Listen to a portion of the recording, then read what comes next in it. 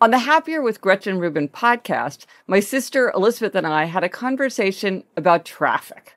Elizabeth lives in Los Angeles, so traffic is a big part of her life. After that episode, a listener emailed us to say that when she's sitting in traffic, she reminds herself, I am traffic. She's feeling annoyed by other people, but she's just as much a part of the traffic as they are. And I was very struck by this reframing of the situation. Recently, as I was walking in Central Park, I realized not only was I standing in nature, I was nature. When I complain about the traffic, I remember I am traffic. When I admire nature, I remember I am nature.